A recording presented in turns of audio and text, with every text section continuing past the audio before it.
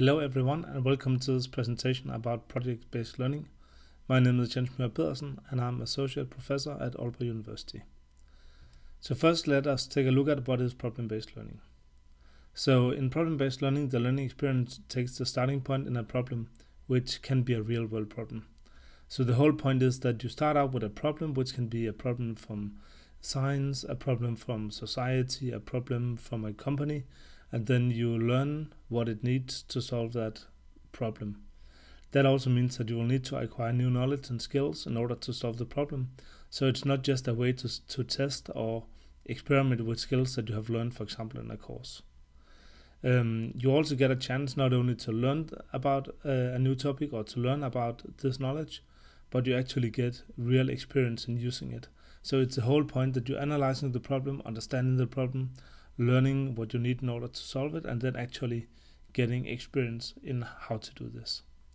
Acquiring this knowledge really is your job as a student, so there can be different ways that we as a university or professors can help you, but acquiring the knowledge is your job. Also, often multiple skills are needed to be used, which requires communication and collaboration.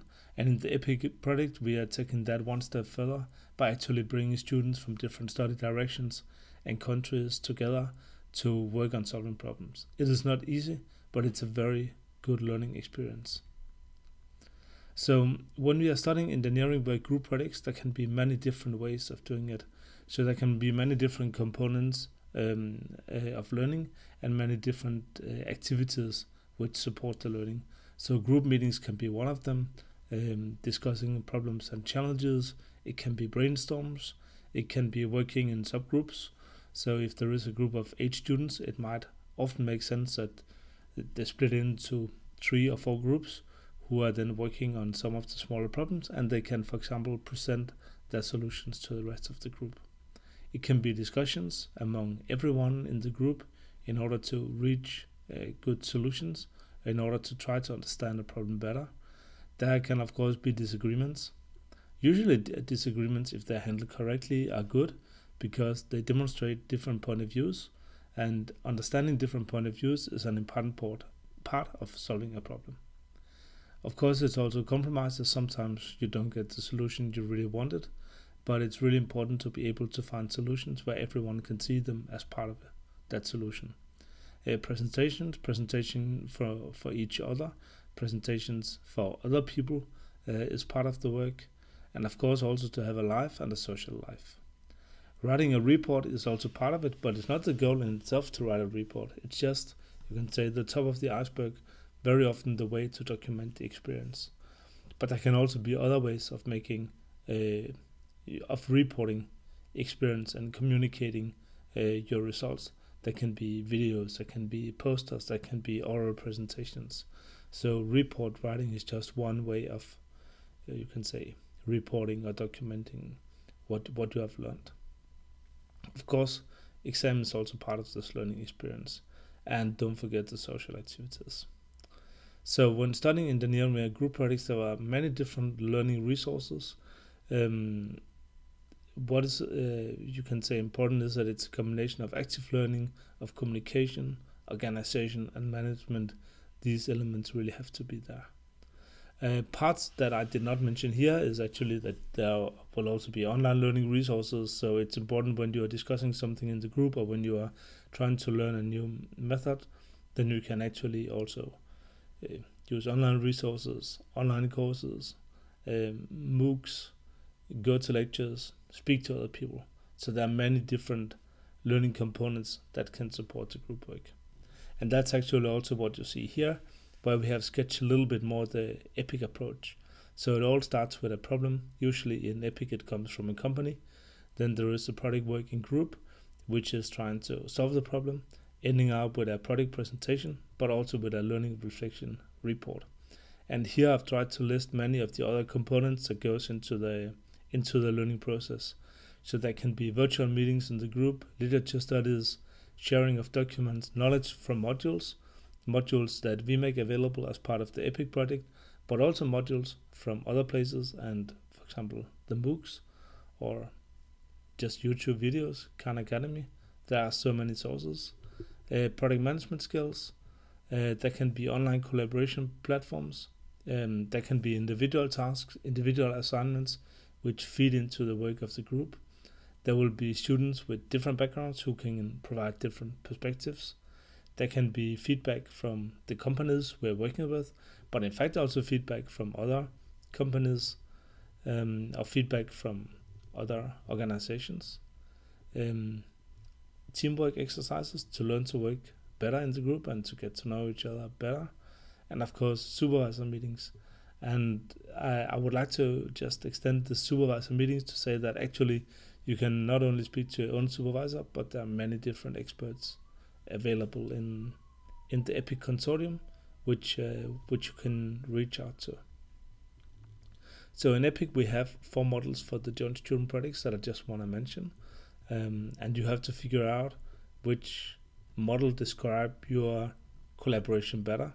But on the one hand, we have the model 1, which is really starting out with a joint problem, probably being discussed in the seminar in Hamburg and also later on. Then the students are working more or less independently on the thesis or projects that they have to deliver. And at the end, they collect their different perspectives and make the joint EPIC report. So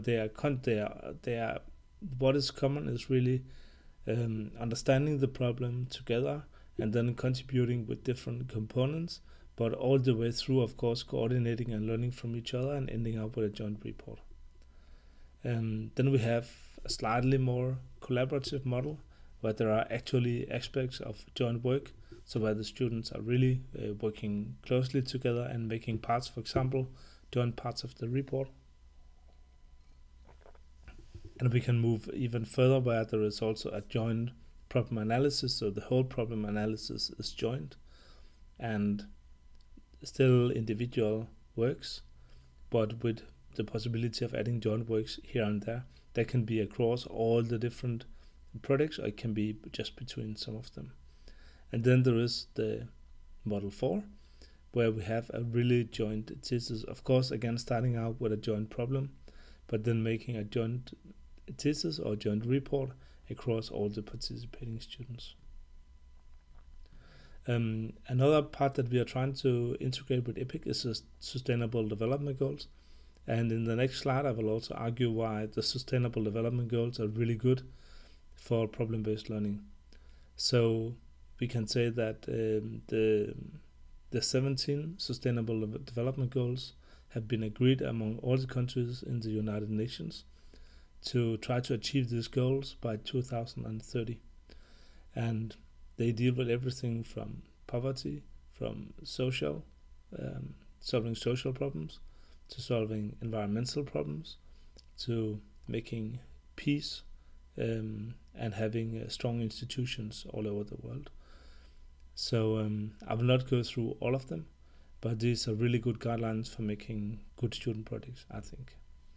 The reason why I think these are so good for working on student projects is that it really gives a good motivation, and it's possible to work on real world problems that actually makes a difference, and that's not just a report that is ending up in an exam and then everyone is forgetting about it, but we can actually make products and make solutions that create a difference for people in the world. That's a visible footprint, but especially for engineering, it's also something which can change the way we see engineering, that engineering is not about solving equations. Engineering is really about solving problems for people and helping people to get a better life. And the Sustainable Development Goals just gives a very good framework for doing that. The picture here, I like it a lot. It's a project between Danish and Brazilian students, which is about distributing food that is donated from parties. In Brazil, it's very common to donate food when you go to a party, but it's a challenge to make sure that the food which is donated also end up to those who need it the most. And what they built here is a platform for communicating what food has been donated and to find out who is the best receiver of it. So it's really, you can say, a kind of Uber for food distribution. And here the students are explaining an NGO how the system works. And as you can see, it's really engaging both for the students but also for the people who would like to use it afterwards. Continuing with the problem-based learning. So what is a problem? Or rather, why should we be working with problems? Because it's motivating. It's really nice to work with a real-world problem where the solution makes a difference. It's good because real-world problems are almost always interdisciplinary and complex. So it's not enough to understand a little technical detail. You need to understand the context. It's a learning-centered process. So you play really the main role in your project. It's not the teacher playing the main role. As I said before, and I can say it again, it's motivating. And then it emphasizes development of not only being able to solve equations or doing some small technical things, but it's really also developing analytical, methodological, and transferable skills, because you need to understand again the context of the problem, and you need to understand how your solution is being used and how other people are contributing also to solve the problem in the bigger picture. Let's move on and talk about projects and not only problems. So more and more companies use project organization, so it's good to be able to work in projects. And much engineering work is actually performed as projects, and it also motivates the students and increases student activity because it's more active learning than, for example, lectures.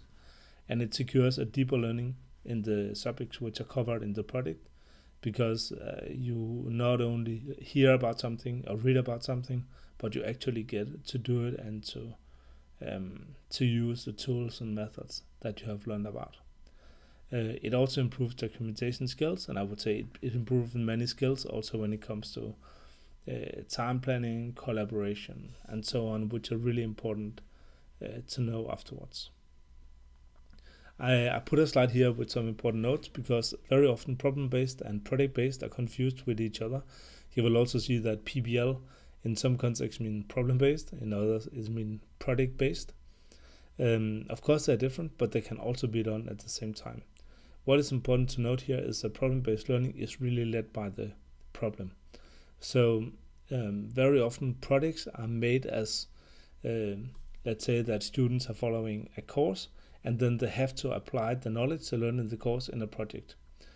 Then the project is really supporting the courses. When we are talking problem-based learning, then it's really the problem and the project which is the steering part, and the courses are just supporting solving the problem and working with problem-based project organized learning. So in problem-based learning, it's led by the problem and not by courses. And in problem-based learning, it's really the problem that is steering the process, and the courses are supporting the project work. So how to get started in a good way? First of all, the problem analysis is crucial. So it's really important to get a good understanding of the problem before you start to solve it. That is not only a technical discipline, but also involves speaking with people and really get an understanding of how it can be solved. Problem analysis usually involves both context and technical aspects. So it's about to understand the technologies behind it, but it's also about understanding the people, how it's going to be used, to make sure that what you develop is really a solution, and that the solution will actually work with the people and in the context it's supposed to work. It's also very important that it's the problem and solution which determine the methods which are relevant to use. So it makes it very important to choose the right tools and methods, and not just take the ones that you know from a course, because it might not be the best ones. So it really requires the ability to select and choose the right method and tools. And I would also say that some problems in groups of people with different backgrounds can be a challenge, because different backgrounds also means often different languages. So you come from different domains, you see the world in different ways, and you have to communicate and understand the views of others before you can really start to get most out of that collaboration. So spending the time on understanding these different backgrounds and different perspectives is also something I would highly recommend. Finally, I would like to introduce the four-phase model of a project. So very often, when talking about a project in industry or a student project, we will start with analysis, move on to design, for designing the solution, doing an implementation, so actually building the solution, and then end up testing it. When we're talking about an industrial project, we do everything to the full extent. Very often we don't have time to do that in a student project, and it might also not be the activities which are supporting the learning process the better. So very often that would be too broad a scope to be a good student project. So what is often done is that instead of narrowing everything down, which would make it too narrow and make it hard to make a good analysis, it's really based upon this V model. So we start out analyzing the problem in full, then it might be necessary to choose only to design part of it, only to implement part of it, and only to test a small part of it. This means that what comes out at the end is not a fully implemented and tested product, but again, the reason for doing this project is not so much to build a final solution, but more for the learning process. I would add though that sometimes when working with a real problem, with a real company, it's very important to be aware of what is expected at the end. And in some of the projects we have been doing with NGOs and the Sustainable Development Goals, it has also been important that the product in the end is actually something that is useful. So sometimes there is a trade-off between the learning objectives and the learning goals on one hand, and on the other hand, on the expected outcome and on making the outcome useful, which is also part of the motivating factor. So it's important to be aware of this trade-off and to think about that when scoping the project from the beginning. And that was the finish of part 1 with Introduction to Problem-Based Learning. Thank you very much for listening, and once again, thank you for following the EPIC project.